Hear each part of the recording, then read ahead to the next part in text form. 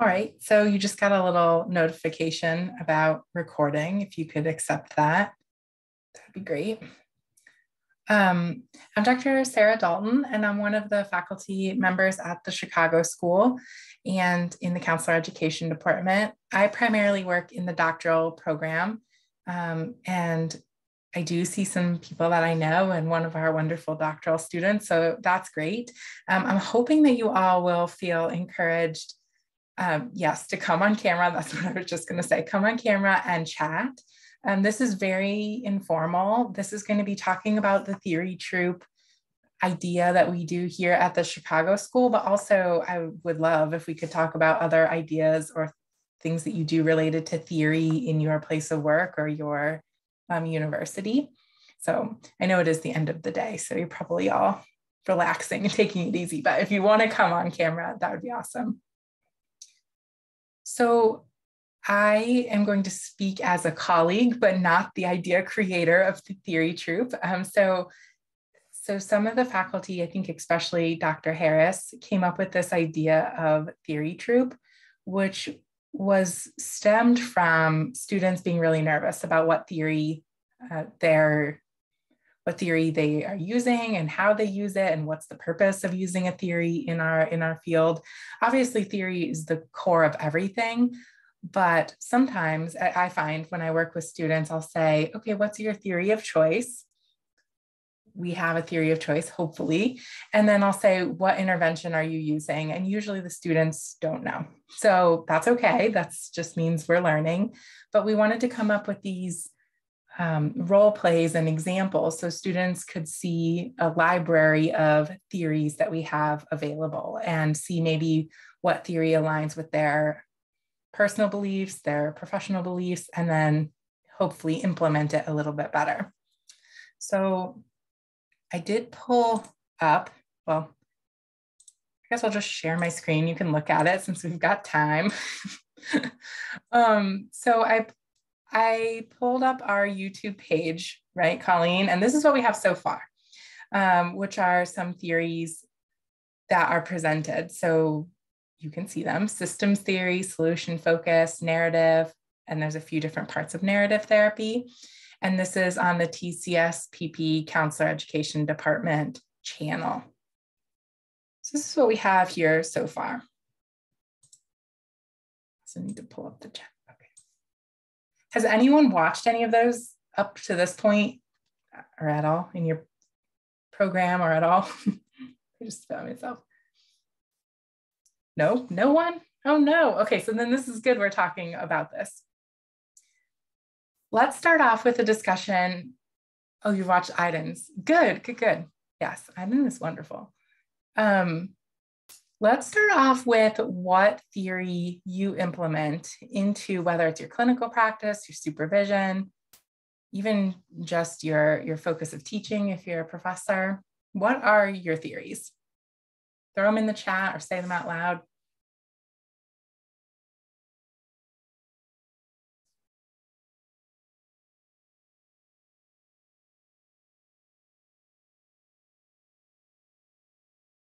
Oh, yay. Thanks, Colleen. You can see the entire YouTube page there.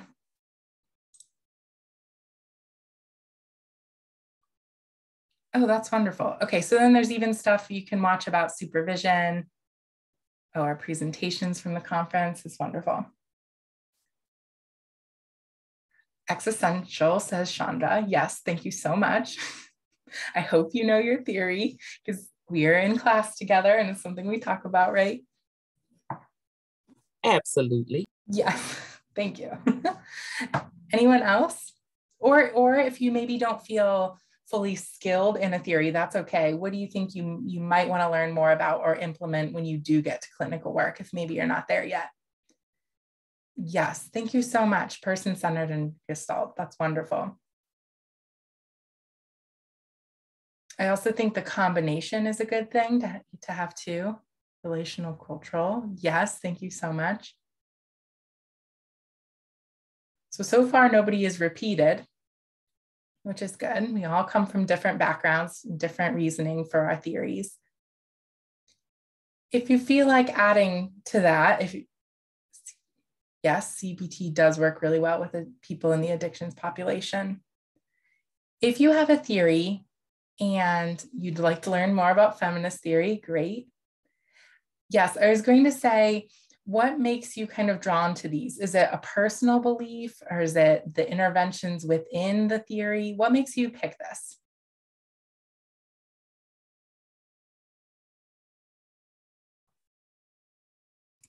I think I'm most interested in feminist theory because the name implies that it's coming at counseling from a very women-led perspective, but the actual definition of it seems to be a lot more broad and just kind of social justice oriented.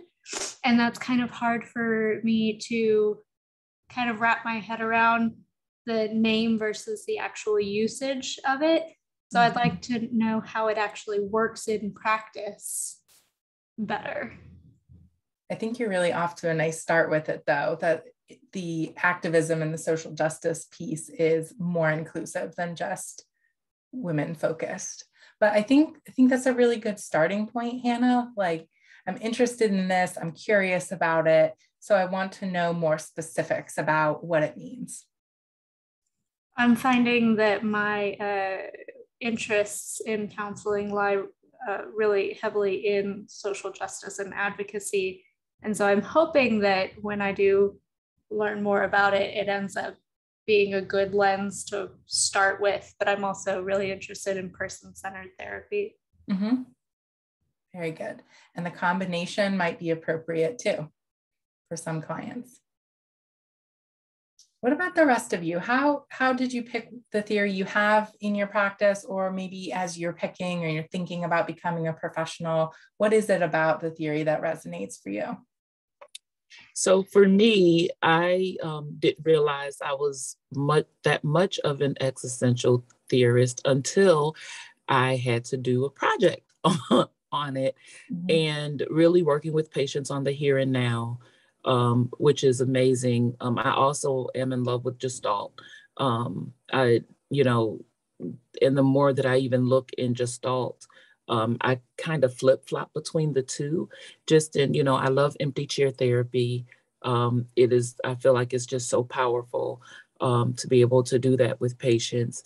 And then even when I'm working with patients when they are doing like substance abuse therapy and things like that, it works really well. I do a lot of groups on like writing to your addiction, things like that. So, I think that it's really powerful, and to be able to see, how it works with patients is amazing. Can I ask just a quick follow-up? So you really picked and implemented existential because you learned more about it, and did it feel the most right to you or the most applicable to your clients? The most right to me when I thought about how I, provide therapy to patients. And as I was doing the project, I was like, oh my God, this is me. Oh my goodness. But I just didn't realize it at the time, that it was that much of me that I just didn't realize it. Mm-hmm. I think that really is how a lot of us come to a theory, is sort of, I guess you were forced into it with the project, but resonating with you was sort of on accident. So that's great. Thank you. What do the rest of you think? What is it about a theory that makes us pick it?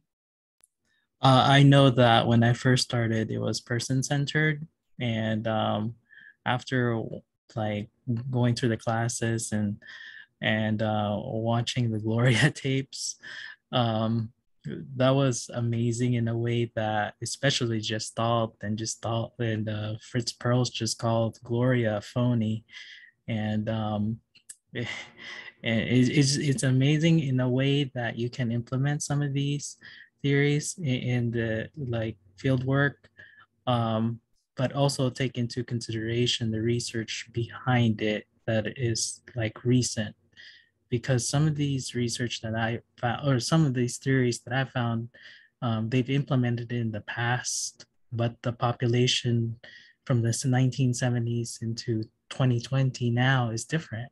Mm-hmm. So that's what I learned in terms of how I develop my theory.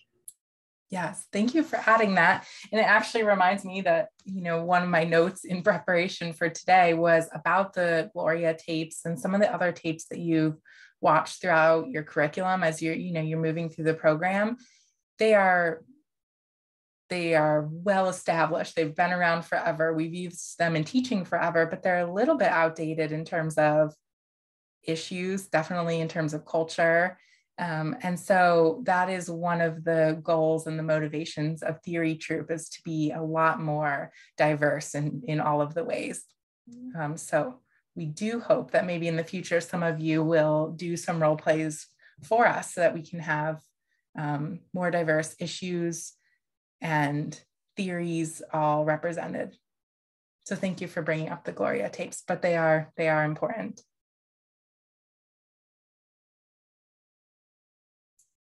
Any of the rest of you have any thoughts about how we pick a theory?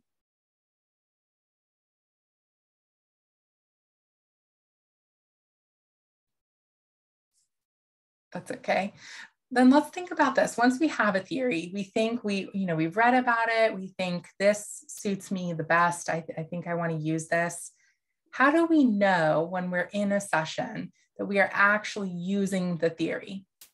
How do we know that? Or if you are watching one of these tapes for Theory Troupe, how do you know that you're seeing a theory?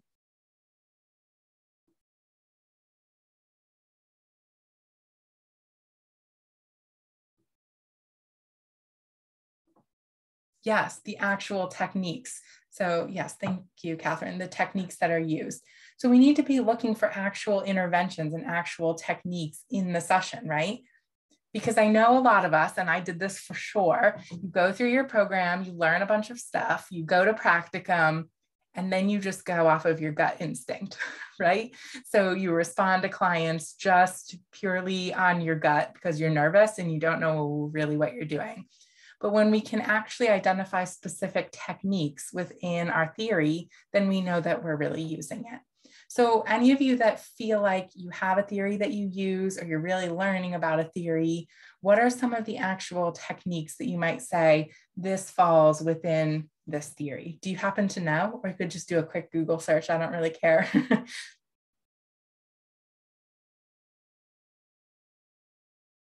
This is where it gets more complicated. So take a quick second and think about it. I remember when I was working with a client in field work, I've utilized the empty chair technique and focusing on the here and now. However, there are instances when you have a theory that you have in mind coming into a session, and sometimes that doesn't work out the way it's supposed to, but that's okay, because theory should not be what you think about what the client needs. It should be what the client needs themselves. And sometimes you'll just have to change that and meet them where they're at.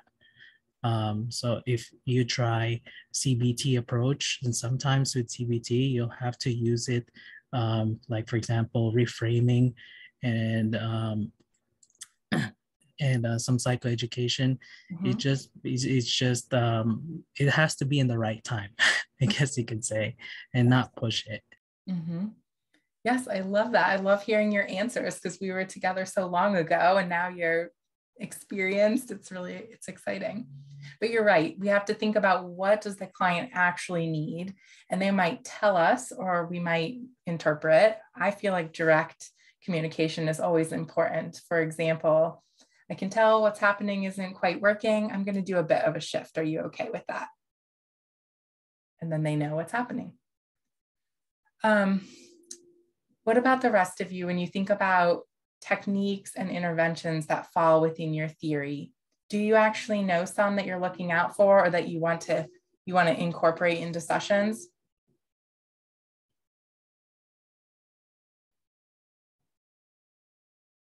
Like Chandra, you said in existential, you're really thinking about the here and now. Is there anything else you can think of?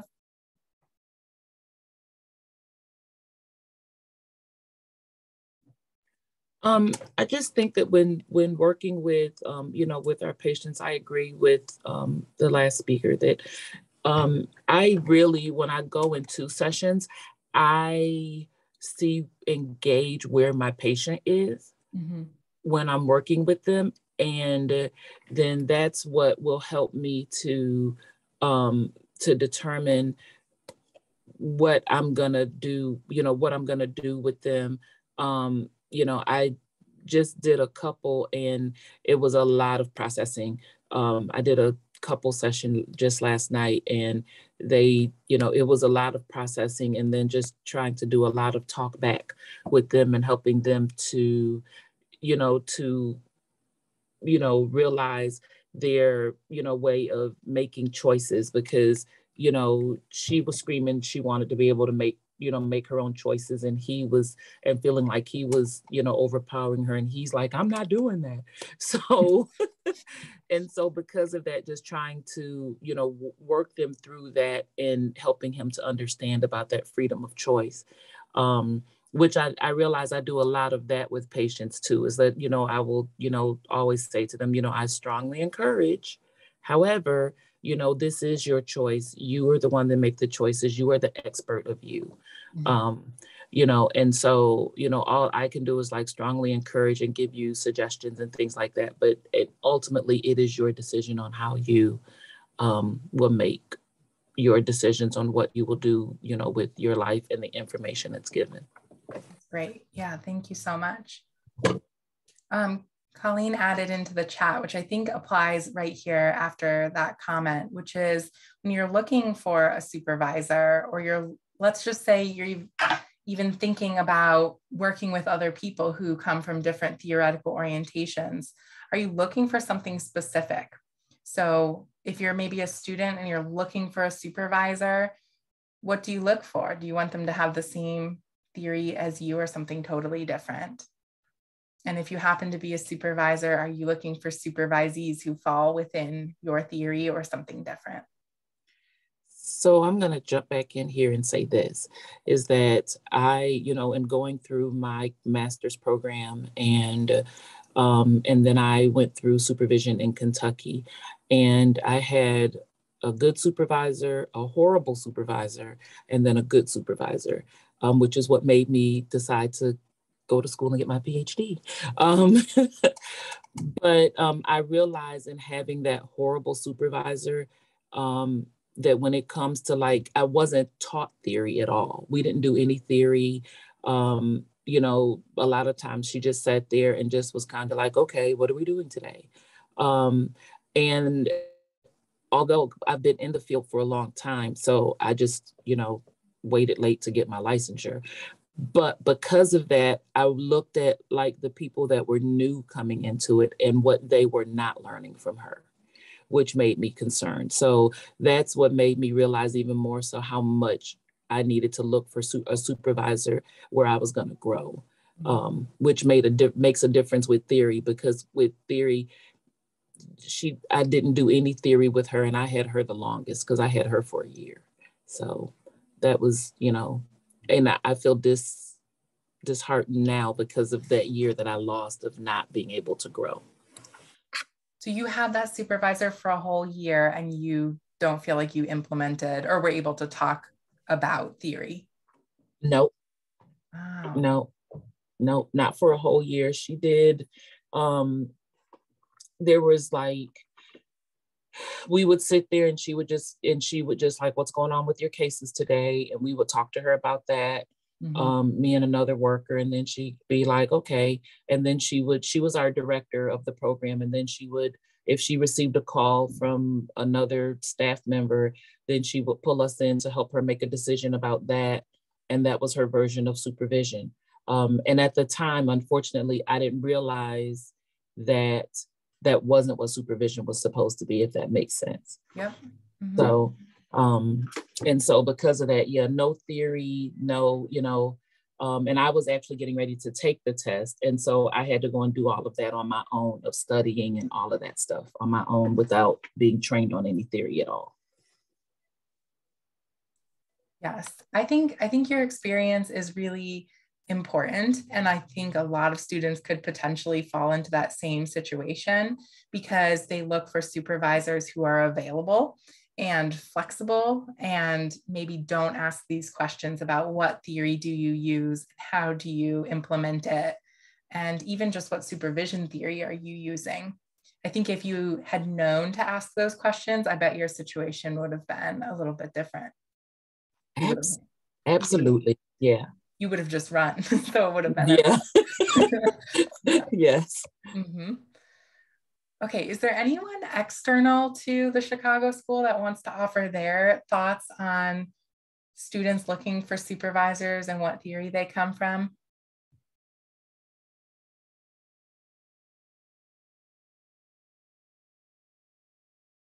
That's okay. If not. John, what about for you? How did you find a supervisor? If you don't mind adding. To be honest with you, it was very hard. And so I kind of just find whichever supervisor was available in my area and go from there. Um, However, that supervisor was highly ingrained with addiction. So I learned a little bit of CBT, not much about the other theories. The one thing that I had a hard time with throughout my fieldwork experiences was finding resources for those theories. Especially for like CBT, you have to pay a lot of money, and you know, as a student, you don't have much money, and that was one of the hardest part. You have a lot of resources, but when you do sign in, you have to pay those money.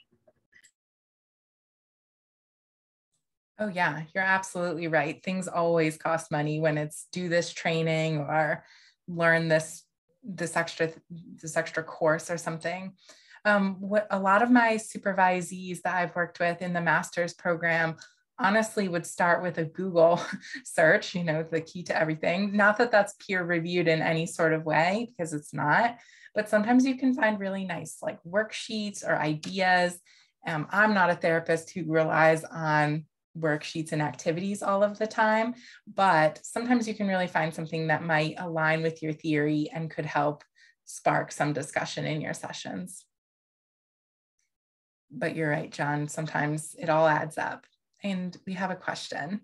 As a grad student with 0 client experience, that is okay, that's great. How do you ultimately determine which theory you use over the course of your professional career? Let's start with that. Super great.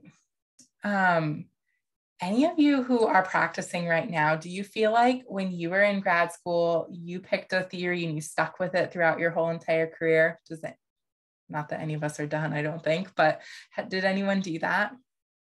Or did you transition to a different theory or add in more? I guess I could start as you all think, but I definitely myself, I started with CBT because I worked in a site that was very heavily addictions focused. It's what my program primarily taught. We really didn't spend that much time talking about all the theories that's like we do here at the Chicago School. So I started there. And as I started working with a lot of couples and families and doing sort of relationship sort of focused stuff, I really integrated a systems approach. And that's honestly where I kind of lie right now, some CBT and a lot of system stuff.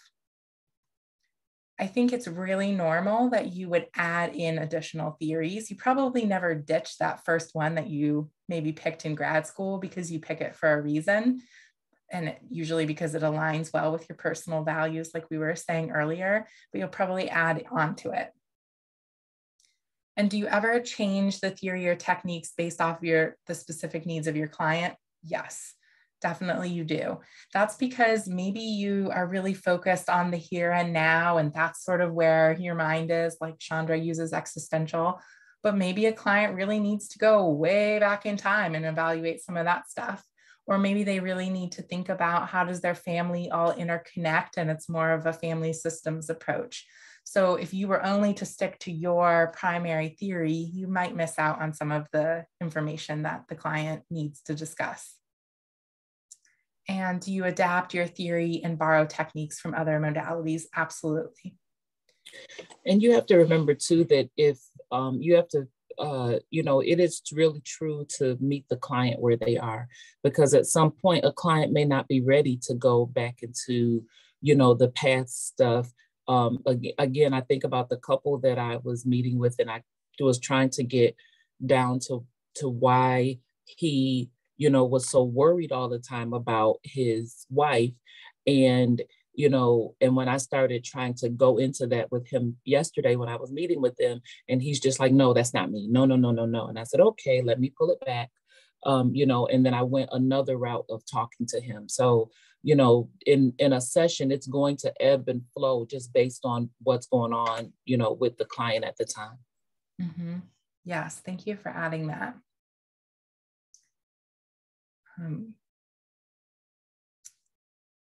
I also run into this issue. We were talking a little bit about it at the telesupervision session, if you happened to be there the other day. But sometimes clinicians, when they're starting off, say that they are just an integrative everything approach. They'll do every theory any of the time, and they don't really have to narrow it down because they know all the theories. And I'm guessing that you can pick up on that that's probably not the best way to go, because when if your supervisor were to ask you, tell me about your interventions, how are you using this theory? They wouldn't necessarily know, because I don't think any of us can be an expert on every theory. So that's something also to avoid as a student, or maybe if you're looking for a supervisor who says, I do everything, I do anything. It's a little hard to do it all. So do we take a couple theories? Yes. And do we take interventions from different theories? Definitely. But clinicians, supervisors, we need to know where those interventions come from. What theory is it that it comes from? And if you know, then that's great. You're properly using the theory. Does anyone have any thoughts on that? Or feel like they want to know it all, or they worked with someone who says they do everything?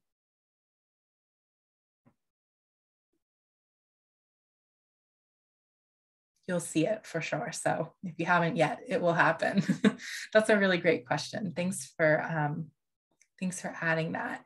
So when you are looking for a supervisor in the future for your practicum, Catherine, you'd want to find somebody who does have a strong theory or theories that they use. And you want to ask about how you could learn more about it when you're under their supervision. I think that's an important thing.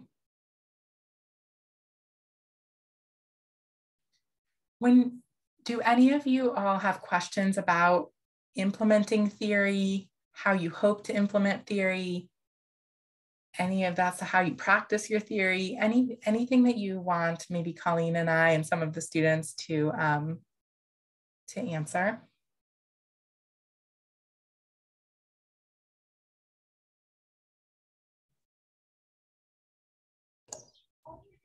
Kevin, I'm going to pick on you because you're a GA and I can.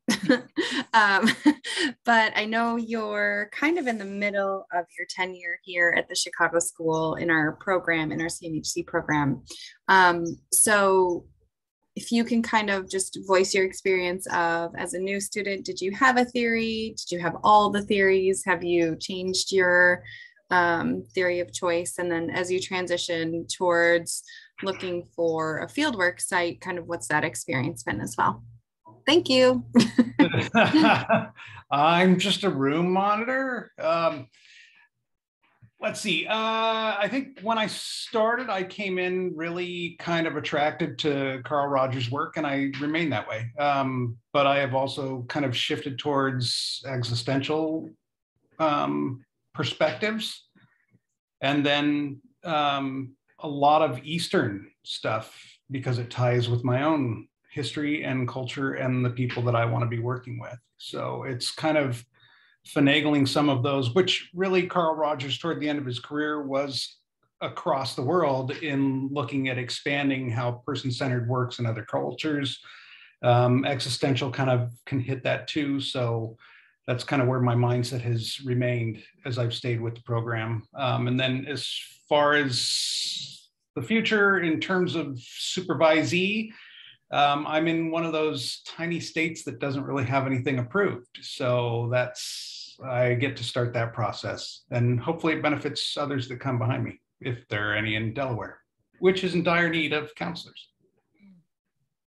Very nice. Thank you for adding that. I feel like that's a really good example of shifting throughout the program and also incorporating your personal maybe values and beliefs, and then the population that you want to work with, which would all be different if you wanted to work with a totally different population.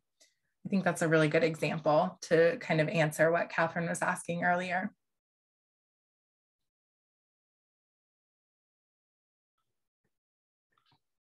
I think the only thing I would add too, and I'm going to put Colleen on the spot and say that GAs are a necessary part of this program. And it's really a great opportunity to kind of have the connection with professors in different places.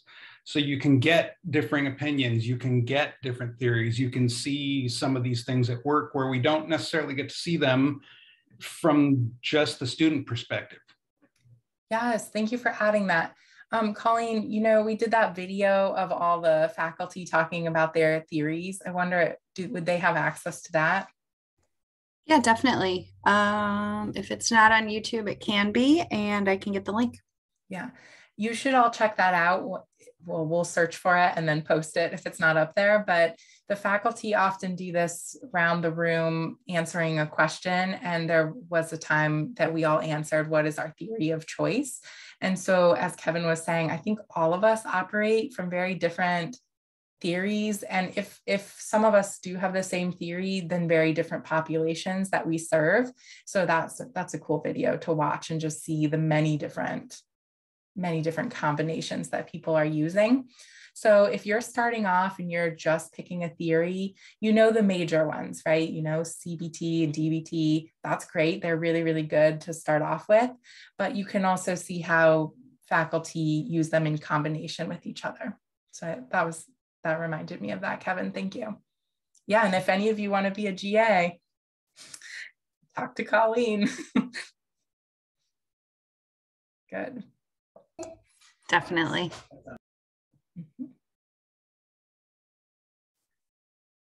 So from all of, here, let me read this real quick. What do you feel like works well in trauma work? I have worked with youth involved in the criminal justice system, and I feel like trauma history is a common factor. Do any of you have any thoughts about theories for trauma work? Go ahead. Well, we know EMDR to some degree, right? But the lesser, I think, is brain spotting from Dr. David Gran, which I hope is going to make some more headway. It's taken a while since 2012 and earlier, but.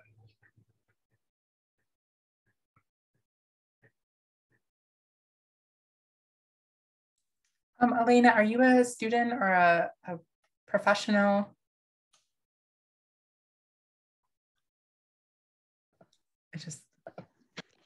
Hi. Not a student. I just have taken many trainings through you guys. And so that's how I kind of got involved in this conference. And I don't do clinical work any longer, but I feel like understanding clinical perspectives and theory still can be beneficial in case management work with kids. And so that's why I threw that question in there. That's great. I do think a lot of clinicians would go back to CBT, yes, and cognitive processing therapy, brain spotting that Kevin mentioned, which requires training. I do know that Dr. Harris does that, right? So that's an interest of his. So if you're interested in that, he'd be a good person to talk to. And even, being outside of the university doesn't matter. You can contact him for sure.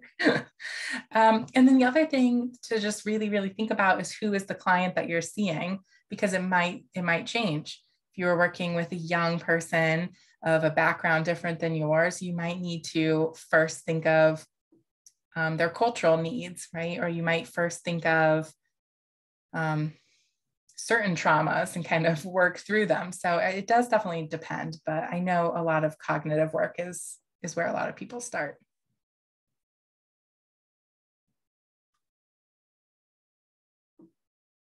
Any other questions you guys have? Yeah, for sure, of course. And in our faculty, Dr. Eldridge does a lot of trauma work. So does Dr. Harris. I think Dr. Brown does as well.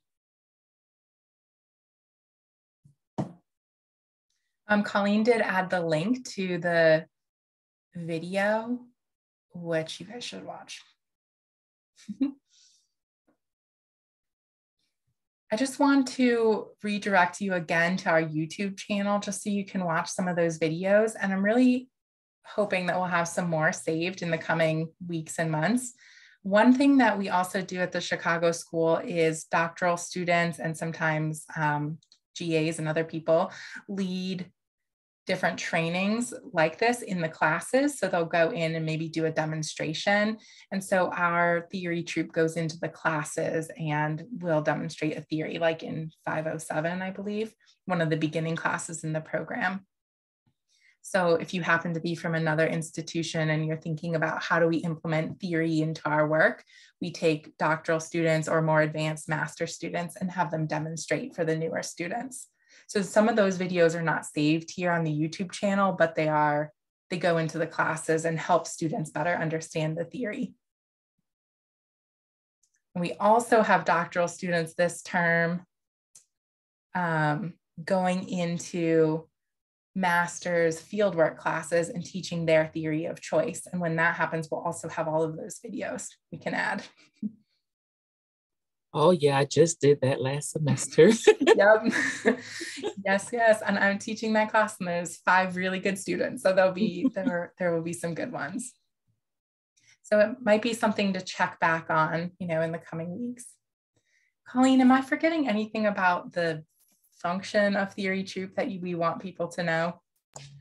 No, I think you really nailed it. It's really just supposed to be a great way to, one, build community between students and faculty so that, again, it's not just always instructor-led discussions and introductions to things because, doc students, master students, and everyone in between has experiences, especially in an online program with different locations, different professional, personal backgrounds. So we really wanted to make sure that the theory troupe was comprehensive of all of that. And then, to be able to have these recordings for both, again, internal and external participation, similar to the virtual conference, right? Like continuing to give back to the community. I know it sounds very cliche, but it's really just providing another level of resource that everyone can access and relate to. So yeah, that's all I would add. Perfect.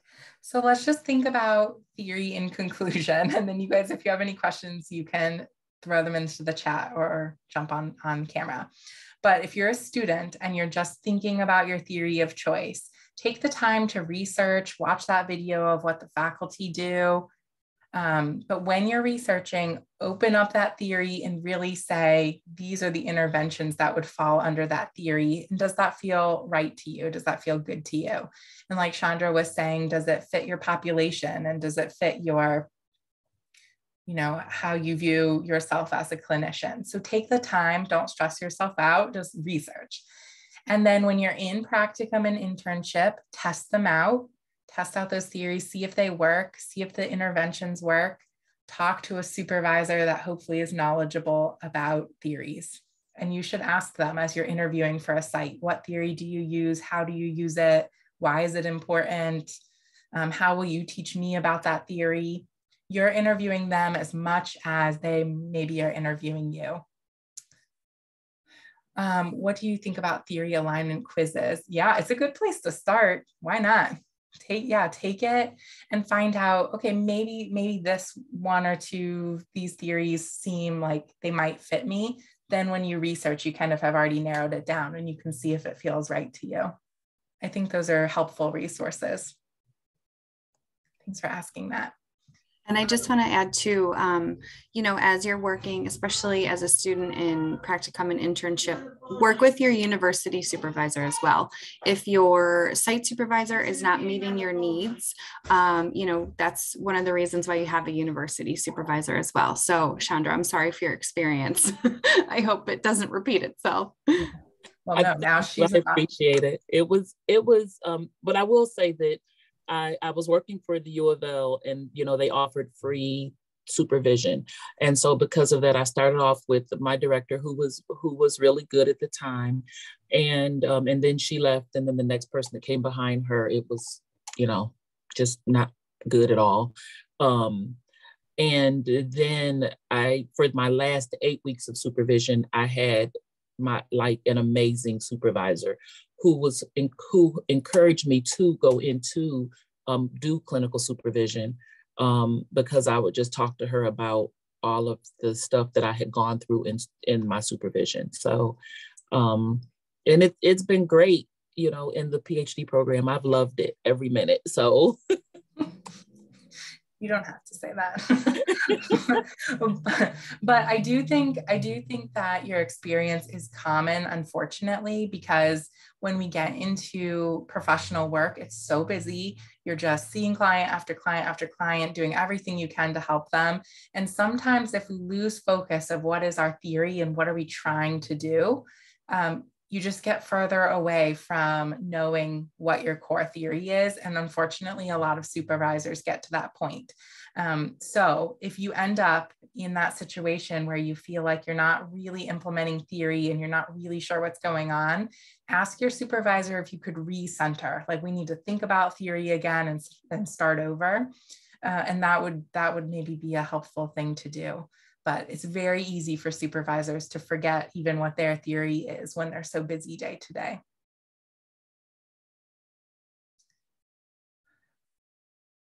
Okay, so then we talked about, as you're looking for a supervisor and you're in supervision, use every single supervisor you can, both on the site and at the university.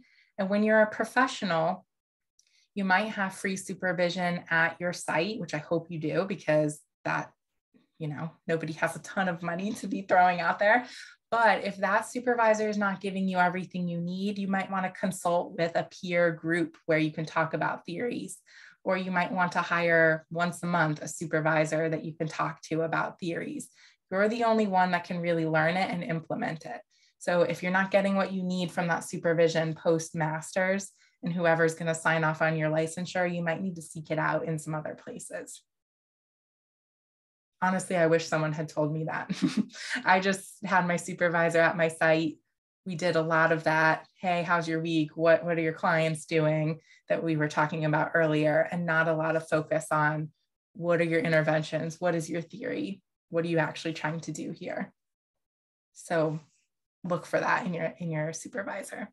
And I think that's it. And as a GA, as a student, master's student or doctoral student, you can work with any of the faculty and record one of these videos, but you also can watch them and learn from them. So please use this resource that we have. Does anyone have any final questions before we let you free? And tomorrow's the last day, so check out everything that's going on tomorrow and attend. Colleen, you have anything else? Or Kevin? No? All right, well, thank you so much and enjoy the rest of the conference. Thank you, Dr. Dalton. Yep.